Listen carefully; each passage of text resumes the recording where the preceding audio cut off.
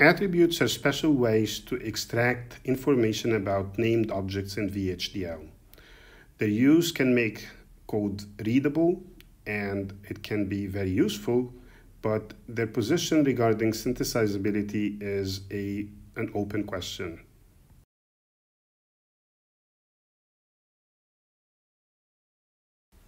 So attributes are ways in which we can extract information about named objects in VHDL. And by named objects, we mean anything from a signal to a component to an instance, an entity, a data type. So basically, think about if you want to extract information about the length of a signal, if you want to extract information about the extent of a certain data type, that's how you get it. So if you want to understand attributes a little bit more deeply, we have to look at specific examples. And so I'm going to look at a selection of predefined attributes in VHDL, and we'll just figure out later how they can be used. So this table shows attributes that can be applied to data types. The table shows an example where the attribute is used with the data type standard logic vector 31 down to 0. So it's basically a bus of standard logic bits of length 32 bits. So the way we use attributes is by stating the name of the thing we want to extract the attribute out of, and then an apostrophe, and then the attribute itself. So in this case, type apostrophe base, we would be using it with either the name of the type here or the name of a specific signal. So in this case, we have declared a signal S. We can use it this way, S-base. But, however, it will return information not about the signal, but about the data type of the signal. So base is usually used with subtypes. So if you have a subtype and you use base, it will return the parent type of that subtype. So the left attribute obviously returns the leftmost index, the right attribute, the rightmost index.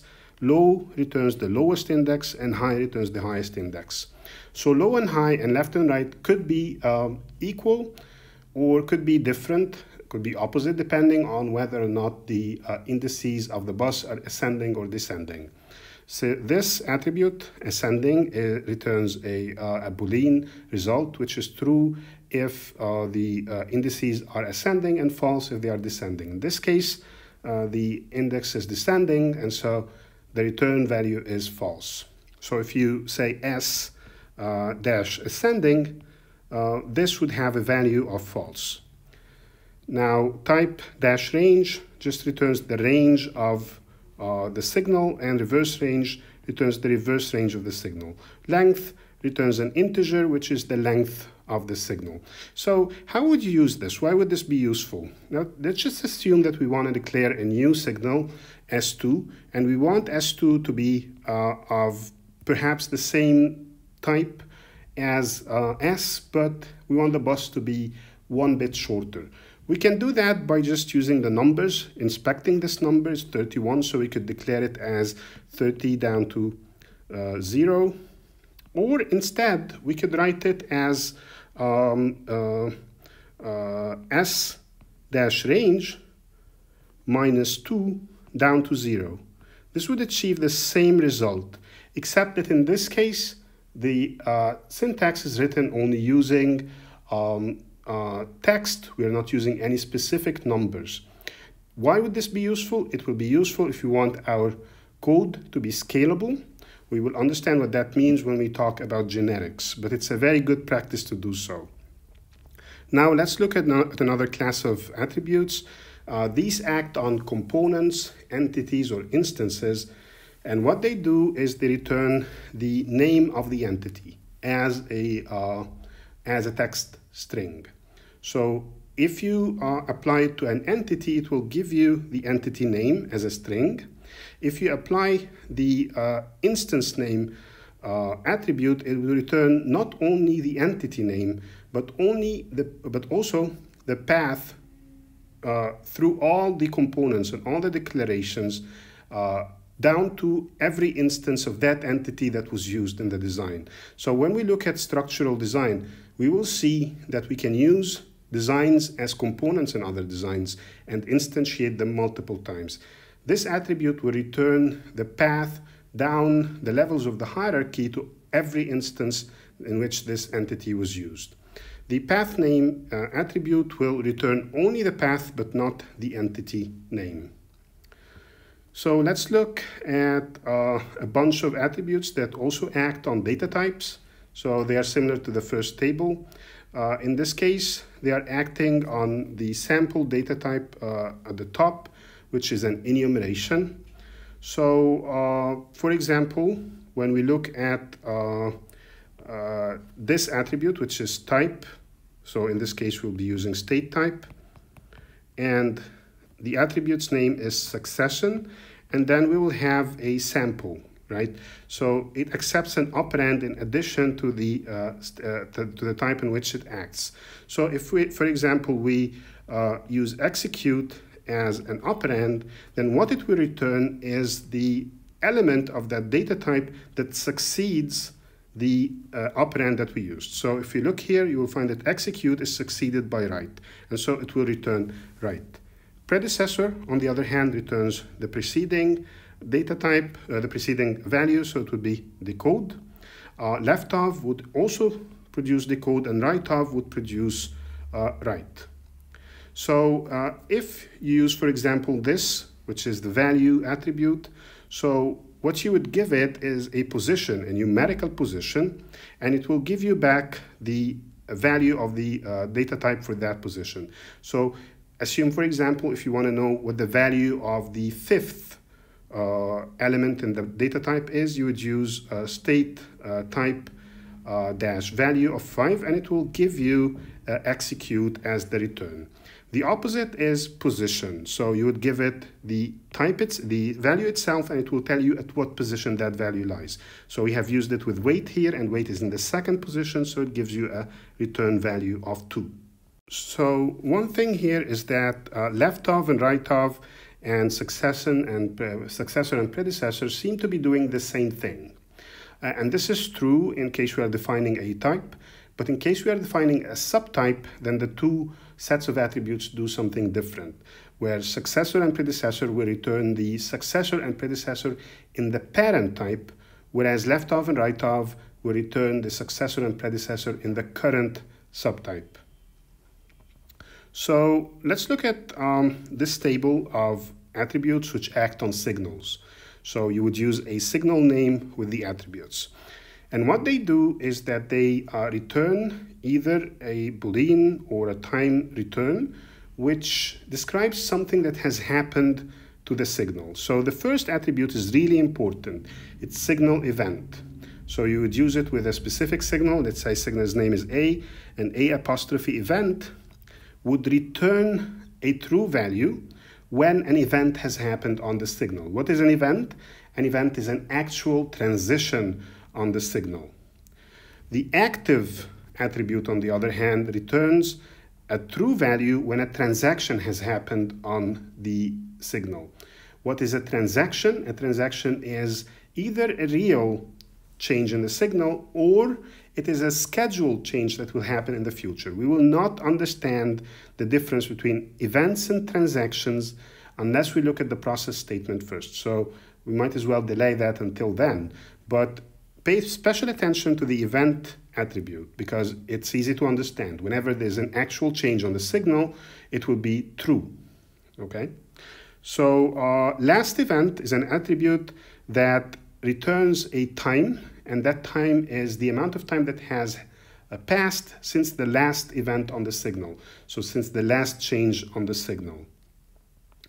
The last active attribute, on the other hand, returns also time, but this is the time that has passed since the last transaction. Again, the difference between a transaction and an event is something we still have to understand. Last value gives us the last value of the signal before the last event happened. So let's assume that the signal has changed from a value of 3 to a value of 6. When we look at signal event, it will be true here when this has happened. And if we use the attribute here, last value will give us a value of 3. So what's the data type of this attribute? It's whatever the signal type is, because it is actually returning the value of the signal. Now let's look at these sets of attributes, which are again going to act on signals, except that most of them this time also have an operand between brackets. So the first attribute will return a copy of the signal, which is delayed by the amount of time between brackets. So if you have this signal and then you use this attribute, you can generate a signal that is delayed relative to the original signal by whatever time you want.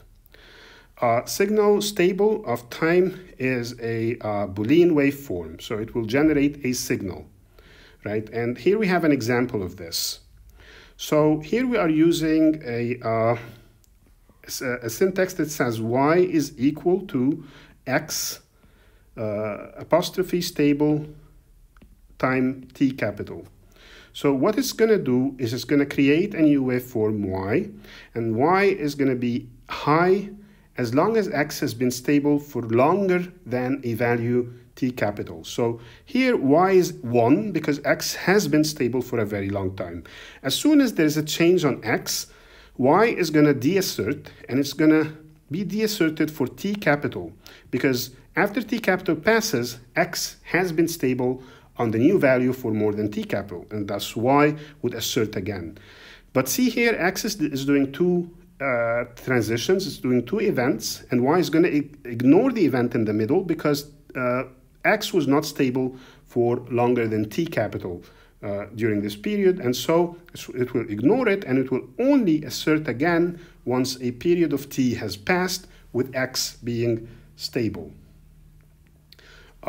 So again, the signal quiet of time is going to be very similar, except it's going to create a waveform that is true when the signal has been quiet, meaning no transactions, for an amount of time t capital. So one of the most important topics about events is whether or not they are synthesizable, meaning whether we can use them in designs which we expect to synthesize or not. And also whether or not it is a good practice to use attributes. Some attributes are actually very safe to use, and their use should be encouraged. Some others are not. So basically, any attribute that creates a copy of a signal, or any attribute that returns a specific amount of time, that deals with time as an operand or as a return, so if the return value is time, or if it requires a time in the operand, that attribute should never be used within the design. It should only be used in the test bench to do testing. This is not synthesizable. Attributes that act on data types and give you information about data types are generally safe to use if they are used in a correct way, so that they return a value that can be that is a constant at synthesis time. Then they are perfectly safe to use. Attributes that have to do with entities and entity names are usually used in assert statements in order to aid in debugging. This means that they will normally be ignored by the synthesizer, so it really doesn't matter if you use them or not. But the general advice I would give is to use attributes carefully. If you know the result of using the attribute, use it. If you cannot guess it, maybe avoid it. One other thing we have to talk about is user-defined attributes. This is the syntax of defining an attribute. Here, for example, we are defining an attribute for a type called state type, and the name of the attribute is state encoding, and this is the value of this attribute. In the second line, we are defining an attribute of a component. The name of the component is adder1. The name of the attribute is sizeAdder, and the value of the attribute is very big. What is very big? Don't worry about it. So if you say, for example, sizeAdder apostrophe adder1 this is going to return a value of very big. So user-defined attributes are usually only useful for very large designs, which involve many design teams that need to move information between designs and between work libraries. For smaller designs, there's really no need to use user-defined attributes. So you can basically just know that they exist, but you can ignore them.